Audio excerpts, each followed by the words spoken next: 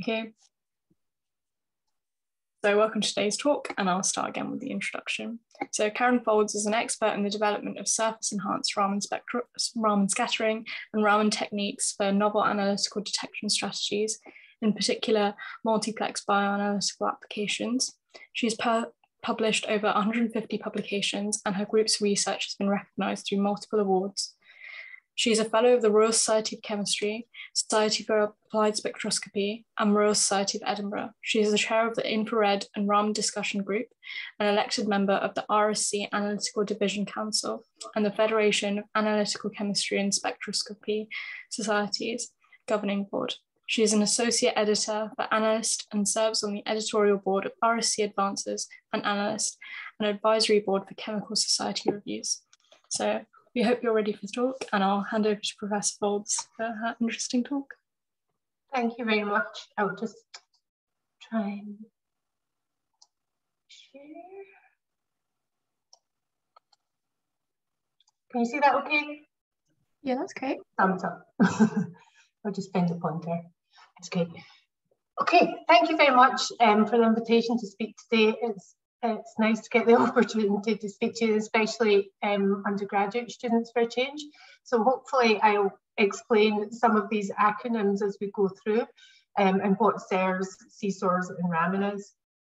But this is some photographs of our building at Strathclyde, where our research is hosted in the Technology and Innovation Centre. So in general, we use Raman, surface-enhanced Raman and spatially offset Raman to apply it to bioanalytical problems. So what my main drivers are sensitivity. So I'm an analytical chemist. I want to detect things at very low levels, but also want to be able to detect them quantitatively. We're also very interested in multiplexing. So multiplexing being, can we carry out detection methods, assays that allow us to detect multiple species within the same sample rather than having to carry out individual tests for each particular species, and most of those species being biomarkers. So we use lots of different approaches, but generally these combine Raman spectroscopy with nanoparticle-based assay development to create nanosensors. So we do a lot of work in biomarker assays, so the detection of biomarkers that you may find in your blood. So for example, C-reactive protein, cancer biomarkers, drug-induced biomarkers. We also have historically done a lot of work in molecular diagnostics, which is the detection of particular DNA sequences that may code for a particular disease or for the presence of a bacteria, for example. We're doing quite a lot of work in bacteria detection, so the detection of whole bacteria, and I'll talk about this today, as well as imaging approaches where we can image across, for example, a cell to get cellular information using different approaches, using Raman itself. But also nanoparticle-based approaches using surface-enhanced Raman, as well as stimulated Raman spectroscopy. I'm also extremely interested in being able to detect Raman signals at depth. So potentially applying this one day maybe to in vivo analysis, where we can detect signals from below the surface without having to probe that surface. And again, I'll talk mainly about these three aspects today. So Raman scattering, some of you may be less familiar with the approach and not having been taught about it or learned about it yet. So I'm just going to use this cartoon to essentially give you a bit of the background to it. So if this is our sample here, in this case a brown splodge, but this could be anything that you've spotted down. So Raman uses a laser beam as the excitation wavelength, whereas compared to something else like infrared, which is also a vibrational technique, it looks at its excitation source uses multiple wavelengths. It's a broad spectrum light source that then look at which wavelengths have been absorbed. But in the case in Raman, it uses a laser where the sample is only excited by one excitation wavelength. So in this case, imagine this is a green laser. So this could have a wavelength of around about 532 nanometers. So we interrogate our sample. Most of that light is just scattered. It hits the sample and it scatters with the same wavelength. And this is termed Rayleigh scattering. And that doesn't give us any information about our analyte. However, 1 in a million of these scattered photons is scattered with a shift in wavelength. So that shift in wavelength from that excitation wavelength is what we then measure, and that tells us about the frequency of the vibrations of the bonds in that molecule. And from this shift in frequency, we can get a molecularly specific fingerprint spectrum. So this is a spectrum of aspirin, so you can see that we have sharp peaks, the same as you'll see in an infrared spectrum, which gives us molecularly specific information, with each of these peaks telling us about what vibrations, what bonds are present in the molecule. However, as I forgot to say, it is intrinsically a weak effect. So for every million photons we put in, only 1 of these is Raman scattered. So in terms of number of photons in and Raman scattered light back out, the process is intrinsically weak, so it's not very sensitive. So what we do is combine Raman with what we term surface enhanced Raman. And what we do in this case is we absorb our analyte onto a roughened metal surface.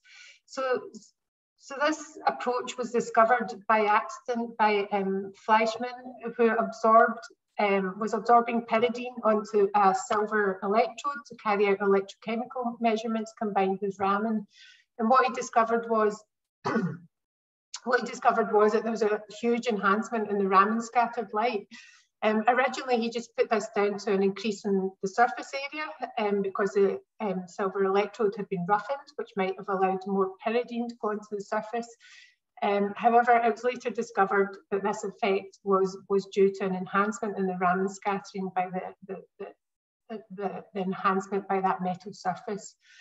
So what we do is we take a metal surface, and in our case, we use predominantly metal nanoparticles of silver and gold. So if this is our metal surface, we absorb our analyte onto the surface. We then carry out the Raman experiment in the same way, where we excite with our laser and measure the scattered light. But in this case, there's a huge enhancement in the scattered light that we get back. We still have this nice vibrational fingerprint spectrum as well, but we have a great enhancement in sensitivity, over 1 million times compared to Raman alone.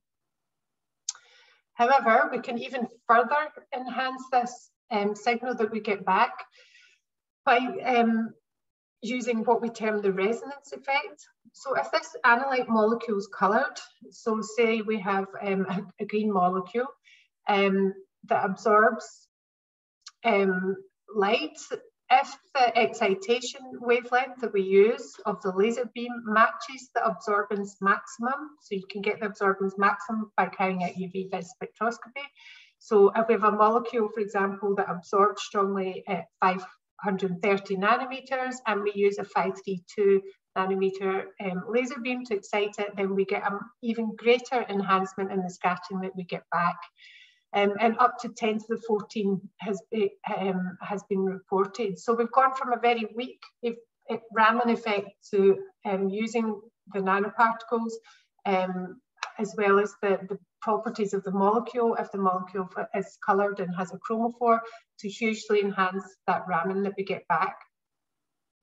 What is also really nice about this approach, we now have sensitivity that starts to rival what you get with fluorescence spectroscopy, but fluorescence spectroscopy gives you very broad bands in the spectrum, which makes it very hard to multiplex, and it doesn't give you molecularly specific information about the molecule in the way the vibrational spectroscopy does. But with SERS, we have these really nice fingerprint spectrum. So if we have multiple components in that sample, we can use the pattern, the fingerprint of the peaks, to identify what components are present within the mixture. So I said that we predominantly use nanoparticles. The reason that we use them is that they are very brightly coloured. They have really high extinction coefficients. What they have, so nanoparticles vary in size between 1 and 100 nanometers. If you look at gold, for example, the large particles going down to the smaller ones, you can see that we have this lovely range of colours. These are generally, when you make them about at a concentration about 10 to the -9, so nanomolar concentrations. So these are at very low concentrations of nanoparticle, but you can see how optically bright they are. This is due to what we term the surface plasmon resonance. So we have electrons that are able to oscillate on the surface of these nanoparticles, which then, when we shine light on it, those electrons can absorb and scatter light. And we're interested in the fact that when they scatter light, they increase the Raman scattering of any molecules on the surface. So again, you can see the silver, as we decrease in size, you get a range of colours as well. But these are very high extinction coefficients, very high absorption and scattering properties. So there's two approaches to SERS. What I term direct detection. So we can take our nanoparticles and then directly absorb a molecule onto the surface. In this case, this is a depiction of a DNA sequence. This is challenging because we have to get the molecule onto the surface in the first place. So when we make nanoparticles, generally they're highly negatively charged. We use a citrate reduction of the metal, and the citrate then caps the surface of them.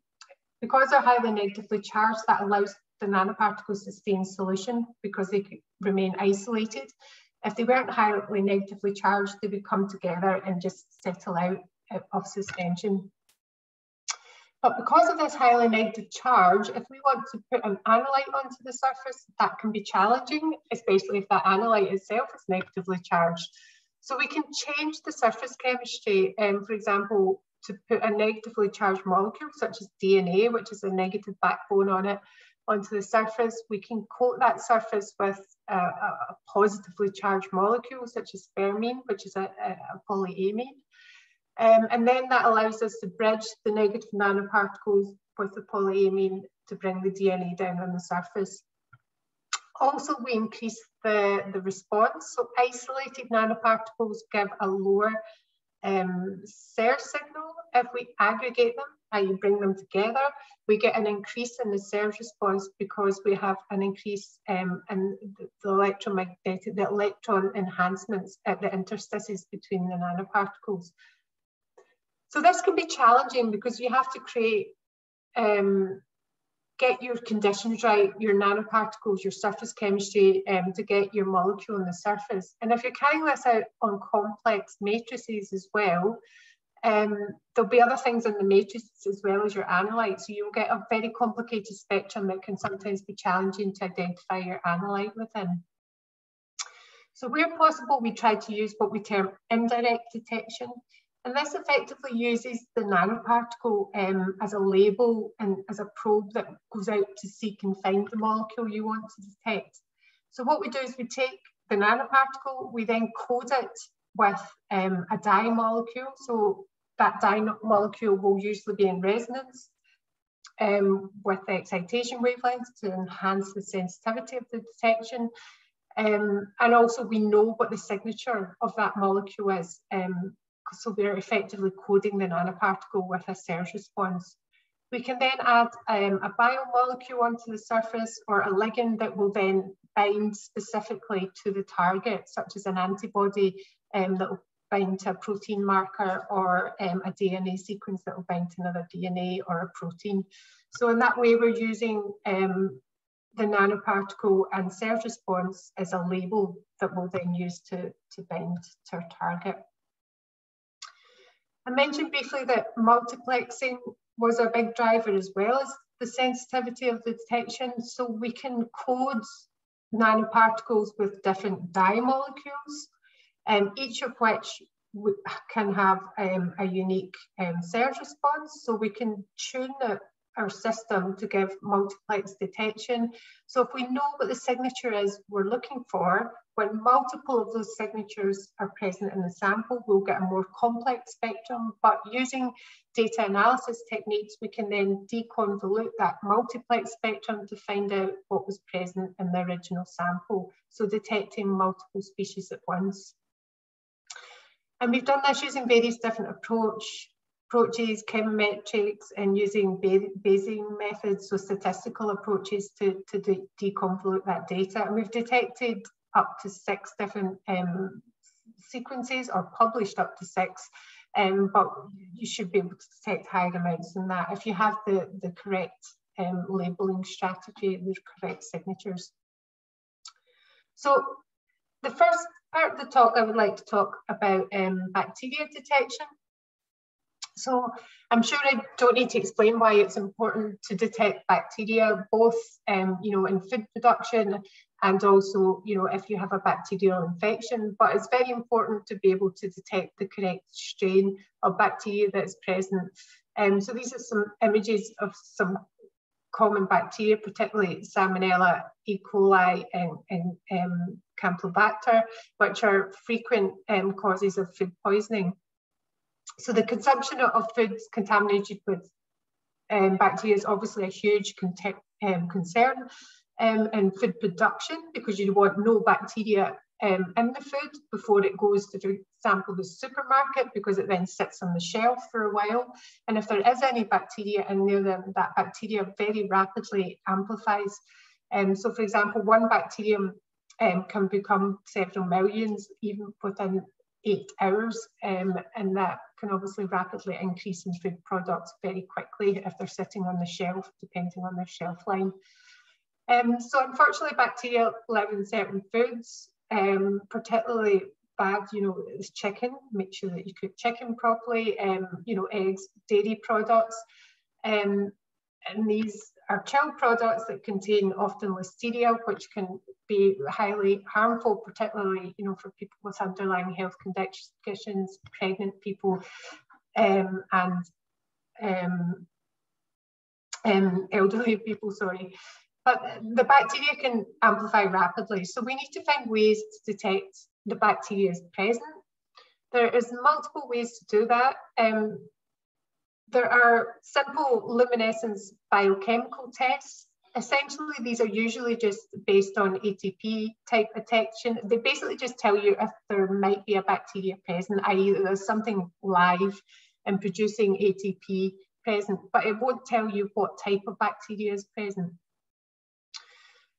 The most common approaches use bacterial culture. So you have to culture the bacteria. Normally you have to culture the bacteria for at least 48 hours. Some you can get away with less, but it's usually at least 48 hours to produce enough bacteria in the culture for you then to be able to identify it. A lot of bacteria are very visually different, so you can then often use microscopy to then identify which bacteria is present due to what it looks like visually. However, to get more sensitive species and strain information, then you normally have to carry out PCR or ELISA. So PCR essentially tells you what DNA sequences are present, which then allow you to identify which strains and species are present. And ELISA uses an antibody-based approach to bind specifically to the surface of the bacteria. So these processes work really well, but the issue is that they are rather time consuming, because even these approaches that give you more species specific information, they still require an amplification step. So they still require culture to be carried out for 24, 48 hours before the test is then carried out to tell you what bacteria is present. So time is actually the main issue here. Some of them are expensive in terms of the reagents and equipment that are required. And they definitely require trained staff to culture the bacteria and then identify it. What this means is prevention is often delayed. So if it's for a clinical reason, normally if someone's suspected to have a bacterial infection, they are straight away put onto a broad spectrum antibiotic. the identification of the specific bacteria is carried out afterwards, and then the antibiotic may be changed depending what bacteria, specific bacteria, is causing the infection. That means that treatment, or the correct treatment, is effectively delayed, and also it means that people have been treated with broad spectrum antibiotics, which also contributes to the increase in antimicrobial resistance. So what is required? We are specifically interested in the food production area and the work that we're doing, and that again, in food production sites, they want to eliminate any bacteria being present in the area, and they frequently swab and check the food products, but also the components, the ingredients in the food, to check for any bacteria. But currently, most food production sites don't have a microbiology lab on site. So for them to get species-specific information, it can often take them up to a week, because they have to send a sample off to get analysed and get the results back, which means that action is delayed in terms of how that is dealt with. So in all approaches, whether the food production or clinical, then faster tests are required, faster and simpler tests that can potentially be carried out at the point of use, the point of requirement, and that have the ability to detect multiple bacteria and screen for them and give an answer quickly. So the approach that we're working on has been developed by our postdoc, Haley. So this is an E. coli bacteria. So she's developed magnetic nanoparticles. So these have an iron magnetic core, and then they're coated with silver. The silver in this case is not being used for SERS enhancement, but it allows us to further functionalize something onto the surface. So in this case, what we do is we can functionalize this by a capture molecule that will bind to the bacteria. And what we use is something called lectins. Lectins are proteins that bind to carbohydrates, and the carbohydrates that are present on the surface of the bacteria. So in this way, we can bind these magnetic particles to any bacteria. Because they're magnetic, we can apply a magnet that then allows us to pull the bacteria out of the sample. So if you have a complex food sample or a blood sample, for example, it means you can capture the bacteria and then separate them away from the complex matrix. Then what we do is add our specific probe molecule, and what this is a silver or gold nanoparticle. It has a specific Raman reporter on the surface, which gives us a specific Raman SERS response. And what it has on here is an antibody. This antibody is specific to the strain of bacteria, so in this case, E. coli. So this nanoparticle will only bind to E. coli, and we've coded it with a specific SERS response. So we can pull this down, wash everything away. If we get a particular signal, we know that E. coli was present within that sample. But I've mentioned multiplexing a few times now, but in this way, we can make multiple nanoparticles. So along the bottom here, we have 3 different nanoparticles.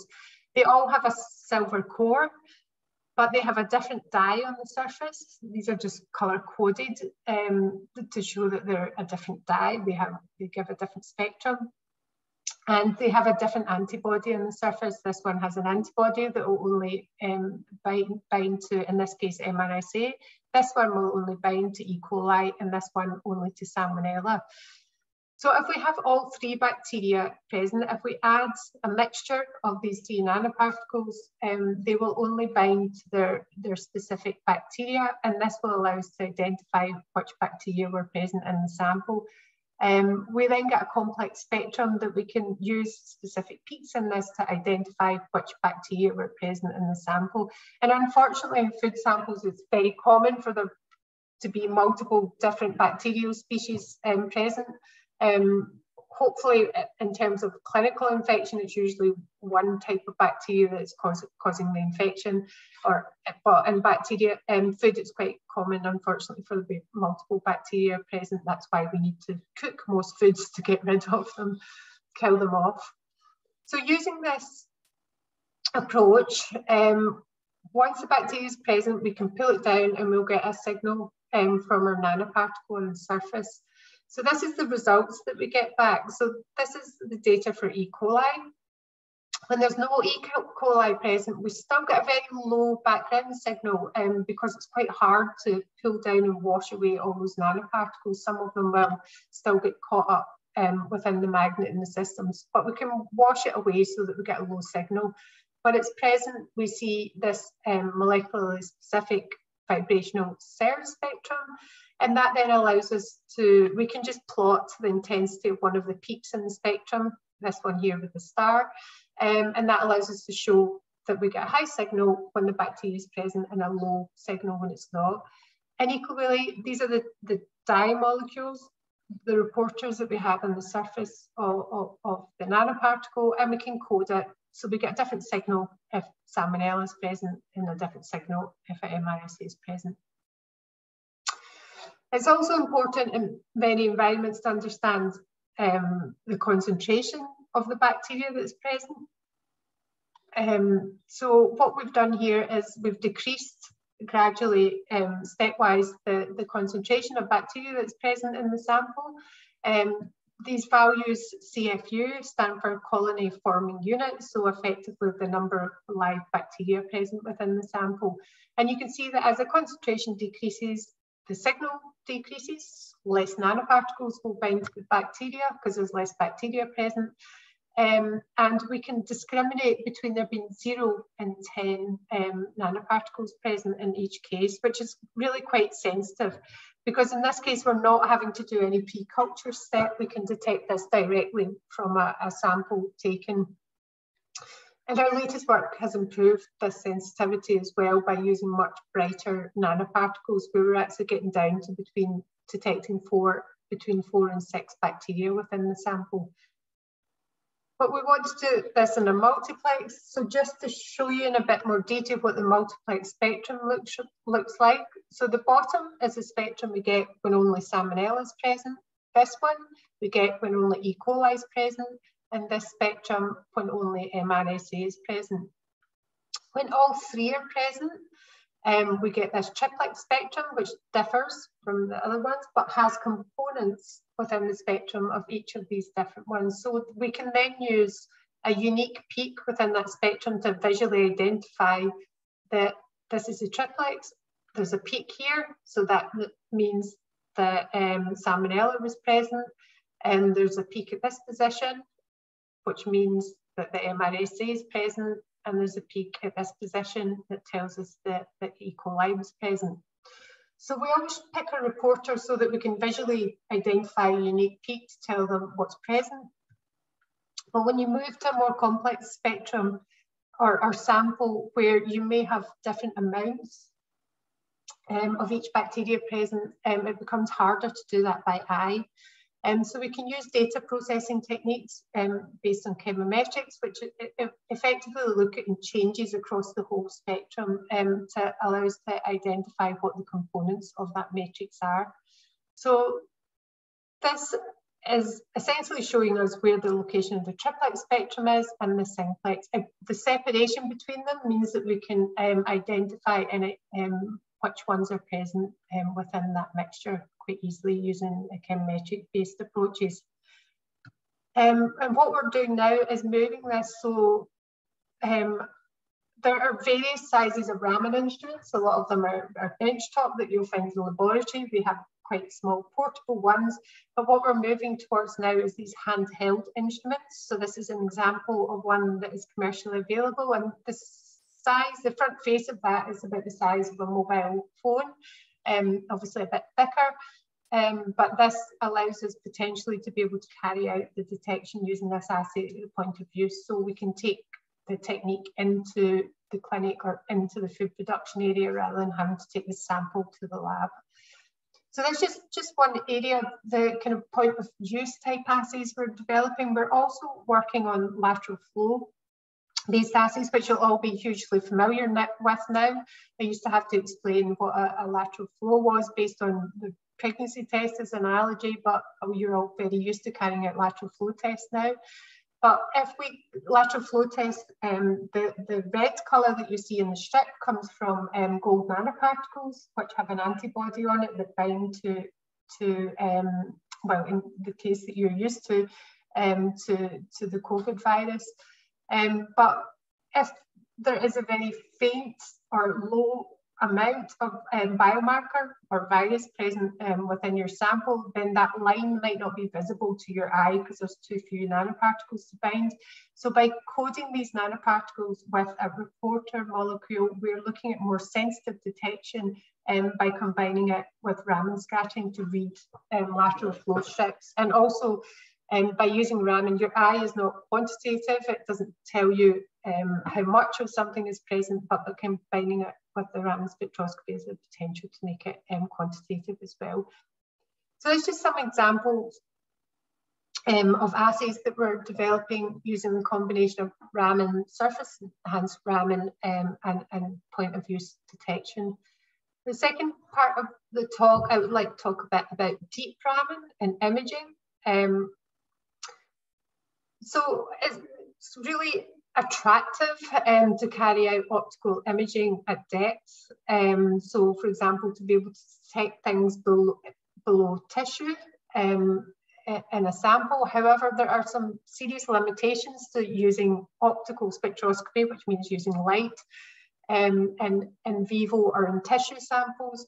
And the really main limitation is that the depth penetration of light through tissue is not very deep. Visible light will just be absorbed by the tissue components and won't penetrate very far into that tissue.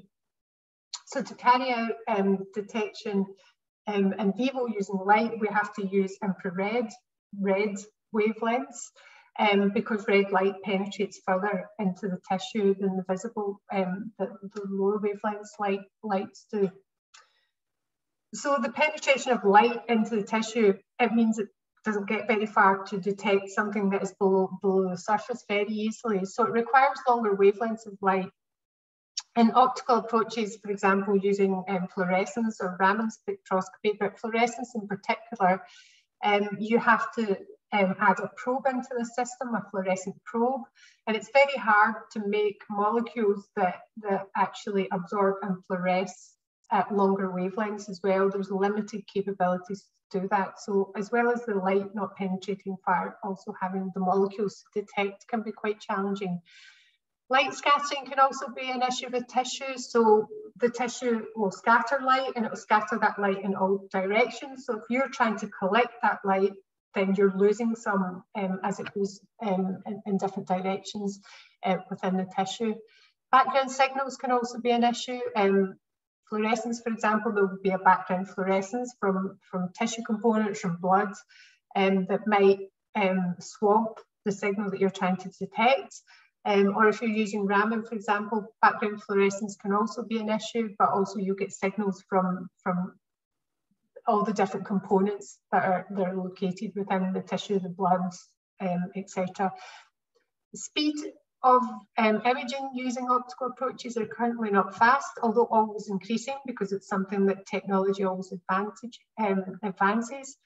However, the real advantage of using optical imaging compared to using ionizing radiation, such as what is used in PET, CT, MRI machines, is that it avoids using ionizing radiation, which can be damaging to tissue. And also, there's only so many times that you can give people CT scans within a year, otherwise there's a potential risk of that causing cancer within patients as well. So it avoids the use of ionizing radiation. It's much safer to use optical wavelengths of light rather than ionizing radiation. Potentially lower costs. These big scary machines that are used for imaging are very, very expensive. And having to generate the ionizing radiation is more expensive, so potentially they could be lower cost if it was ever possible. And also the optical approaches give you much more molecularly specific information about what you're detecting, as well as has the potential for higher resolutions to be able to see much smaller things than you would be able to use identify using some of these other approaches. Oh, I don't need to go that far yet, but so there's different Raman geometries that can be used. So most Raman instruments use what we term a backscattering approach. And normally an objective lens, like is used in a standard microscope, is used to both deliver the laser light to the sample, but also then to collect the Raman scattered light. So this is what is termed backscattering geometry, where you interrogate your sample with the laser and then collect the Raman scattered light from the same point. This can normally only detect things that are a few microns thick, but although we can go down to a few millimeters potentially below the surface using this backscattering geometry. SERS, which is spatially offset Raman scattering. So the spatial offset means that we change the optic arrangement in this system. So we interrogate the sample with the laser, but then we collect the Raman scattering at a distance that is offset by a particular amount. And what this allows us to do is detect signals from deeper within the sample. We'll look at this a bit more detail in a second. We also have what we term as a transmission approach, where we interrogate with a laser from one side and we collect the Raman scattering from the opposite side. Now, if you want to detect, for example, in vivo or through tissue, there's transmission. This approach won't allow you to detect very deep into the sample. This approach will potentially, but you need a sample that is relatively thin that you can take the signal from one side and collect it the other. Whereas the SERS approach does the collection on the same, and the interrogation and the collection of light on the same side of the sample. So if we interrogate with a laser and we have a spatial offset, this allows us to detect Raman photons that are deeper within the sample. As that laser offset gets bigger, as the distance between the laser and where we collect the light gets larger, as delta X increases, we obtain signals from deeper, and even larger offsets we can detect from even deeper within the sample. However, this is limited because, as I said at the beginning, Raman scattering is intrinsically weak process, so we're still limited in how deep we can go because the Raman scattered light is weak and it still has to get back out of the sample, back through the tissue, so it can be lost on the way out. And also you'll still get a combination of tissue spectrum plus trying to find something at depth, so there'll be a combination of signals obtained. So what doesn't feel like many years ago to me, but to some of you young people, like 10 years ago, we come up with combining both surface enhanced Raman with spatially offset Raman with Nick Stone and Pavel Matufsek. So Pavel developed the SERS approach and the instrumentation for it.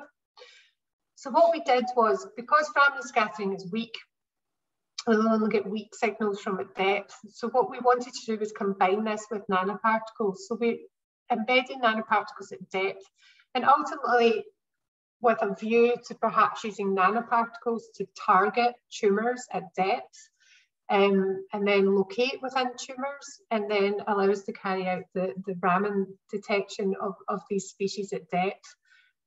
So by embedding nanoparticles at depth within a system, the thing that we're trying to detect, the tumour, now has nanoparticles in it. We know what the signal should be because we've coded that nanoparticle, and the Raman signal is much stronger because it's a SERS signal rather than a Raman signal. So could this allow us to detect species at much deeper depth and then carry out the spatial offset to detect these? So yes, it did. Our original experiments, we just simply buried some nanoparticles at depth and put some tissue layers, the tissue layers being pork tissue of different thicknesses on top of the nanoparticle. And our original work showed that we were able to detect through 2.5 centimeters and then eventually 5 centimeters. I know that perhaps doesn't sound very far, but for an optical approach, this is actually very deep that the light will penetrate and collect signals from within a sample. However, the original work we did was actually a transmission approach. So we were interrogating from one side and collecting the Raman scattering from another. And this works well for the area that Nick and Pavel are interested in for the detection of breast cancer, because the mammogram for breast breast screening would compress the breast anyway and allow for transmission ramming to occur through it. However, for other approaches, I'm just going to skip by that screen and we'll wear it. For other approaches, transmission is not desirable because you want to collect the signal, hold the spectrometer against it, interrogate and collect the signal from the same side. So there is a commercial system rather than a large benchtop system that is handheld that can be used for SERS detection that's made by now by Agilent. So what our setup uses is this handheld system has an 830 nanometer laser. So as I said, you need longer wavelengths of light to penetrate through tissue and skin. So 830 is a near infrared wavelength, so it will penetrate through skin. We're using 100 nanometer gold nanoparticles, which are then buried at depth to see whether we can detect these. And then we have to put a Raman reporter, a molecule on the surface that will allow us to get our spectrum back and identify them. So these lovely chalcogen molecules were made by Mike Detty at the University of Buffalo. They all have selenium and sulfurs that bind strongly to metal surface, which allows them to stay on the nanoparticle and be orientated to give us a strong SERS response.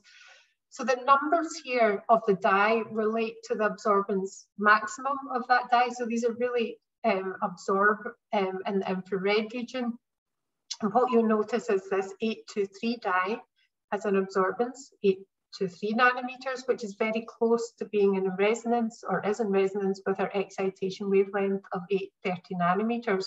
So putting your money on it, you would think that this is going to give us the strongest SERS response because we're going to get the resonance effect by this combination of this dye and this excitation wavelength. These two are commonly used commercial Raman reporter molecules. They are uncolored, but they give very good Raman spectrum at long excitation wavelengths. So what we did was we took a cuvette of nanoparticles that were coated with these Raman reporter molecules and put some tissue in front of it, and 5 millimeters of tissue in front of it, and then took the SERS spectrum.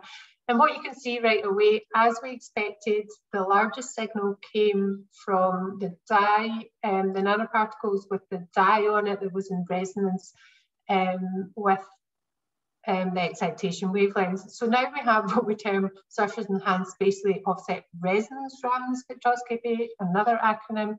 But basically we've now tuned the nanoparticles such that they get a stronger signal, but can we detect them at lower depths? So what Faye did in this work was to take cuvette of nanoparticles and then increase the layers of port tissue that were in front of this cuvette. So in the top spectrum here, this is the spectrum of what the dye molecule on its, the dye absorbed on the nanoparticle looks like. The bottom spectrum is the Raman signal. So you'll still get Raman from the tissue itself, as well as SERS from the nanoparticles in front of it. So this is what the Raman of the tissue looks like. And this is the spectrum you get at an 8 millimeter offset, an 8 millimeter offset between the laser and the collection optics.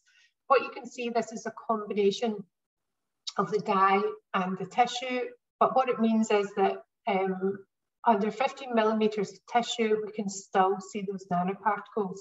This is a subtraction spectrum where we've just subtracted the tissue background from the offset to show the dye peak here.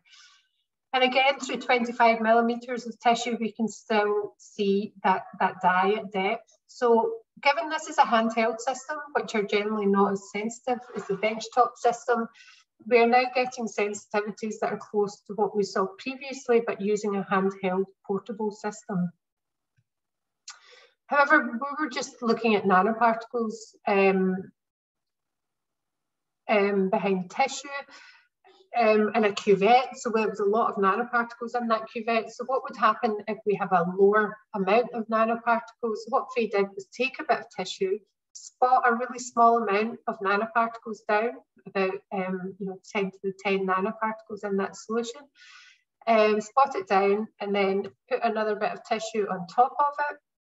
Then mounted the portable instrument above the tissue, And in this case, what she did was some imaging, some very crude imaging. She moved the sample 3 millimeters, took a spectrum, moved the sample 3 mils, took a spectrum.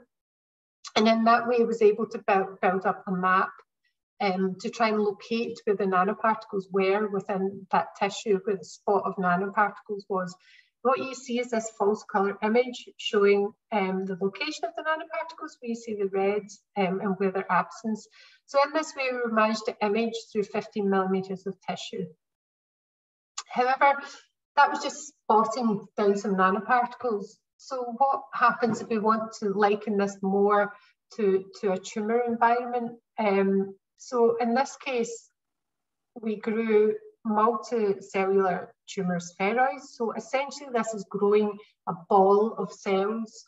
So it's a way of ex vivo trying to create a tumour model where we grow a ball of cells and then can we target the nanoparticles to that to see whether we could detect them at depth under tissue. So we used the MCF7, which are breast cancer cells. And we added some of the nanoparticle tags to it and then grew them into spheroids. So don't ask me how many nanoparticles were inside each spheroid. These are the spheroids grown here in the lid, because we're not sure. We couldn't characterize them as such, but it'll be a lot less than we're using than we spotted down previously. So we then took some tissue, spotted down the spheroid containing the nanoparticles onto it and put some tissue at the top. So we're now looking at a small tumour model, all of tumour cancerous cells with some nanoparticles in it. And again, we were able to take this through 15 millimeters of tissue at depth. So you can see this is located here, an image across the top. I'm going to skip through the next part. I'm aware that we're running out of time. But what this approach did allow us was that we could detect the nanoparticles at depth. But in that case, we weren't targeting the nanoparticles to the tumour in any way. We were just adding the nanoparticles in there as they grew. They weren't targeted in telling us that it was specifically that it was breast cancer rather than another type of cancer.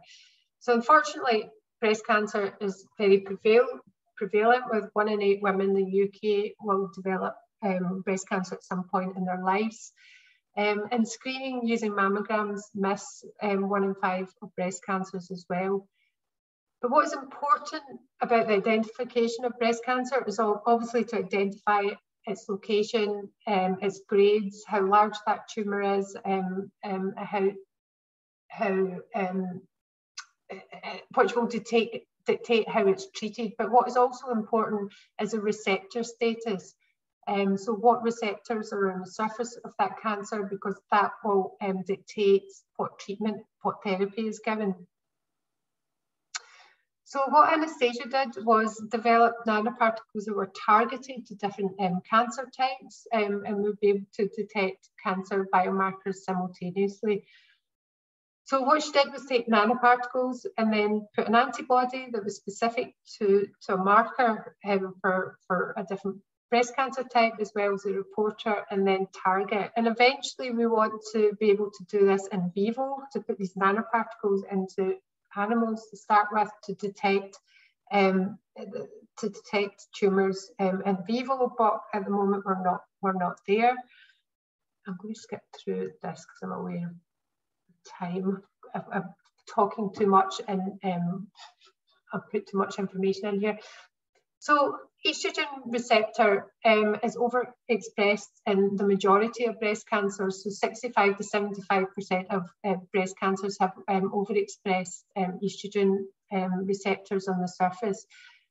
So we can make nanoparticles with an antibody that binds specifically to that estrogen receptor and also has a code on it that allows us to identify it. So what Anastasia did was incubate the nanoparticles with breast cancer cells, which are MCF7. So these have estrogen positive breast cancer cells, so they have the estrogen receptor on the surface, and also with estrogen negative breast cancer cells. So what we saw, where there's a red dot here, means there's a nanoparticle based on the location of the SERS signal. So what we saw was nicely that our nanoparticles do target. So we have a much higher accumulation of nanoparticles which have the estrogen receptor than that doesn't when we target it. We can also quantify this and much potentially of the receptor is present, dependent on the signal response. So we have a much higher accumulation of the nanoparticles in the estrogen positive breast cancer and much lower in the non-estrogen positive. So what this does tell us, and we expect this because nanoparticles are still non-specifically uptaken by cells. So if they're non-targeted, we still got some uptake of the nanoparticles, but we get much higher uptake when the receptor is present. We can also 3D image the cells to find out where the nanoparticles are. And what we discovered is that the nanoparticles are actually going inside the cells. So they're not just staying on the surface where they will initially counter the estrogen receptor. They're actually being internalized and taken inside the cells because we can see signal all the way through it. What meant by this? If we have the estrogen receptor on the surface of the cell, our nanoparticles are binding to it through the antibody. The antibody is then binding them, and then the receptor is then internalizing the nanoparticle, forming this vesicle, which is then taking the nanoparticle inside the cell. I'm just going to skip over this, but I'm going to the next one. Sorry. So what we can do is we really wanted to understand whether the uptake of the nanoparticles was specific or non-specific. Was the uptake happening through the estrogen receptor, or were just the nanoparticles being gobbled up by the cell in a non-specific way? And there's different ways that we looked at to try and figure this out. But one of the ways was if we block the surface of the cell with excess antibody, that blocks the estrogen receptor binding site because it will bind to that antibody first, so it means it can't bind to something else. If we then add our nanoparticle and that no longer binds, then we know that it was specifically interacting with that receptor and being taken into the cell.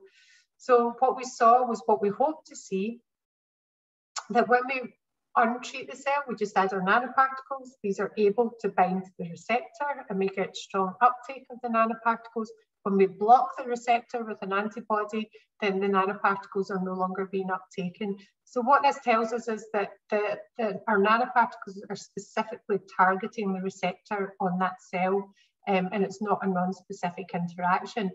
The advantage of this is, so if you were to inject nanoparticles into someone, tumours grow quickly and they will non-specifically uptake nanoparticles.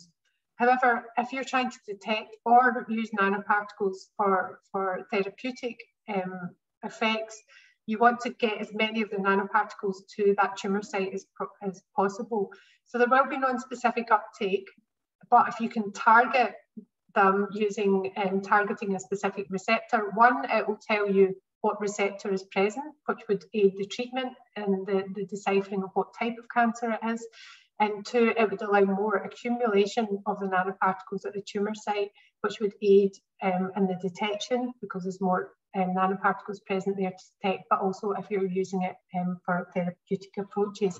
So what we're really trying to understand is that targeting effect, and we see quite clearly that by targeting the nanoparticles to the tumour, we're getting much more localization of the nanoparticles where we want them at the tumour site. I'm just going to flick through this, but we can also treat the cells with a drug. So fulvestrant is a drug that is used to treat estrogen positive breast cancer, and it has multiple different mechanisms which I'm not going to go through, but the one that we were interested in was the fact that it degrades the estrogen receptor. So by treating cells with this drug, it should destroy the estrogen receptor and stop nanoparticles being internalized because there's no receptor there anymore. So this is Western blot data, but basically the size of this line is just telling you how much estrogen receptor there is present on the cells. So as we treat the breast cancer cells, the estrogen positive breast cancer cells with the drug, as we increase the amount of drug, you can see the amount of receptor decreases. So there's a decreasing amount of receptor on the surface of that cell. It is responding to the treatment effectively. But we wanted to treat with a drug, which should reduce the receptor amount, and then add our nanoparticles. And do we see an equivalent decrease in the Raman SERS signal, the interaction of the nanoparticles with the cell surface as the amount of receptors decrease? And yes, we do. When there's no treatment, we can see there's a lot of nanoparticles binding to the estrogen receptor. When we add some fulvestrant, which should reduce the amount of receptors on the surface, we see a decreased interaction with the nanoparticles. And if we add even more of the drug, we see an even further reduced interaction. And the amount of signal that we get back corresponds with the amount of nanoparticles that are bound, which is also corresponds with the amount of receptor on the surface. So this approach could also be used to monitor drug treatment, because what this is showing, so for example, if you had patient cells, you could, in a dish, treat it with a drug, see if the patient's cells are responding to that drug, i.e. is it reducing the receptor status of that, and use the nanoparticles to then quantify that response to the cells. But we want to, skip through that, we want to eventually use this into to move in vivo. But I don't want to stick nanoparticles into any mice or animals until we're really sure of the targeting effect and that the nanoparticles actually end up where we want to go. Because when you move into an animal model, it's obviously a much more complex environment. So what we've been doing is working with Michele and Carla at the University of Strathclyde, our colleagues who make microfluidic devices. These microfluidic devices, you can grow spheroids, so there's balls of cells, of cancer cells within the microfluidic device. And each of these spheroids are individually, we can change the conditions, we can add different things to each of these spheroids. So they're grown over a number of days, the cells are seeded, they then aggregate and grow into these balls, these spheroids. We can then interrogate these and put nanoparticles into them and drugs and then watch what happens. So we have MCF7 cells again, so these are the estrogen positive cells. If we target these with a mixture of nanoparticles, so one nanoparticle has an antibody that will bind to the estrogen receptor and a particular Raman code and has a signature, so the same ones that we were using in the previous experiment. We also add these with a mixture of a nanoparticle that has an antibody that targets the HER2 receptor, which is another receptor that's often overexpressed in a different type of breast cancer, and that has a different Raman reporter, so a different signal. So essentially, if we didn't know if it was a HER2 or an estrogen receptor positive cell, we would add a mixture of these two nanoparticles and look at the spectroscopy to find out which of the nanoparticles bound, which would then tell us what the receptor status of that tumour was. So we added a mixture of the two nanoparticles to this spheroid, so we were able to flow them past this in this microfluidic device, because we want to understand that in a more realistic environment where you have a ball, a tumour of cells, and we have a flowing system of blood trying to deliver nanoparticles to that system while the nanoparticles still bind. So what we see is we can look to also see how many of the targeted nanoparticles, the ER ones, that have this signature versus the non-targeted ones that have this Raman signature bind. So what you can see is instantly that we have much higher binding of the targeted estrogen receptor. We still have some non-specific binding, and we would expect that, of the non-targeted nanoparticle. some of those nanoparticles are going to get caught within that spheroid and be non-specifically uptaken. So we do expect non-specific binding. And a lot of approaches use untargeted nanoparticles anyway. But what we see is when we use targeted nanoparticles, we get much higher binding and uptake. And we can look at a false color image here, just showing the huge increase in the number of nanoparticles that are targeted versus none that are binding to the tumour.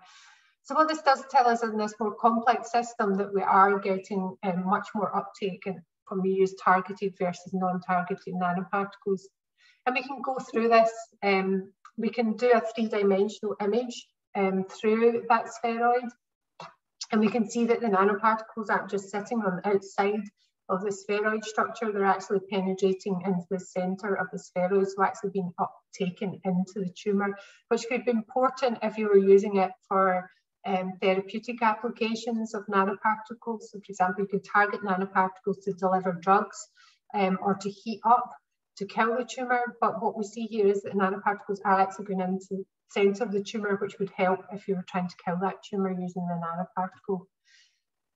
And we also see that if we treat them with a drug in that spheroid system, as we add the fulvestrant again, which destroys that receptor, even within that 3D system, compared to the two-dimensional, just cells on a plate, that we are seeing that as we increase the amount of drug, we are decreasing the amount of nanoparticle uptake, which shows that that drug is working and is starting to kill that estrogen receptor, degrade that estrogen receptor, which will be helping to treat that tumour. So that would also allow you to use this system to, again, to screen different drugs for their effectiveness and whether that could be used for personalised treatment, where you use patient-derived cells to grow a tumour and then look at different treatment regimes that could be used to help that patient, particularly if they've developed some drug resistance in terms of previous treatments for recurring breast cancer, because obviously the treatments that are used for any cancer are hugely debilitating in terms of their side effects. So if you could perhaps personalise that treatment to their cancer to limit the amount of different combinations of drugs that need to be used, then that would be a huge advantage. So we want to combine this with the depth detection. We haven't done that yet because we want to understand the system as much as possible, the targeting and the ability to detect at depth, the specificity before we move to animal systems, because I don't want to harm any animals until we know that the whole system's working. But in the future, we'll be moving this all towards in vivo. Yeah, to use these targeted nanoparticles and move them into animal models.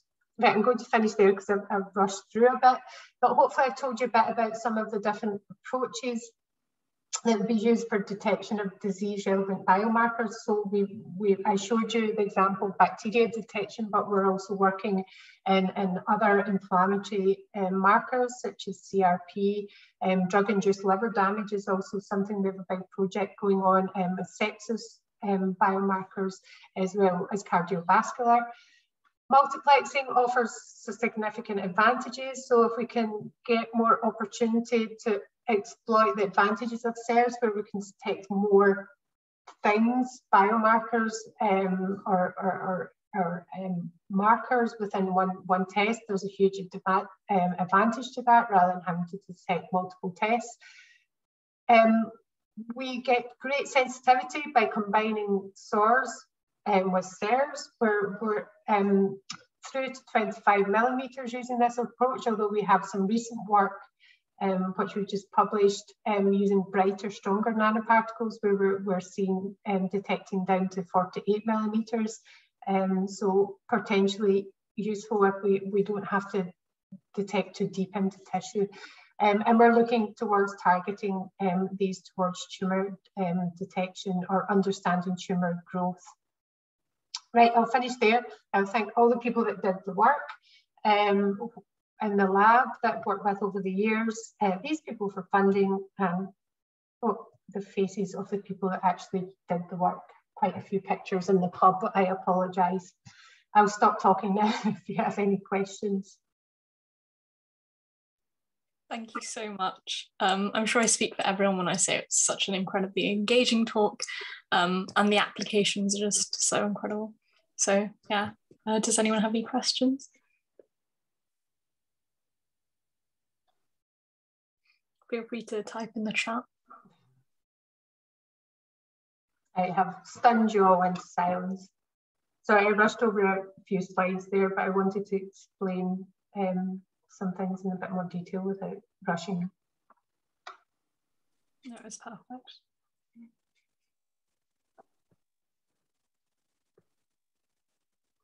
If no one has any questions, you're free to, you can email me afterwards if you want. My email address is easy to find on the web. Or equally, if anyone's watching this at a later date, then please feel free to email me if you've got any questions.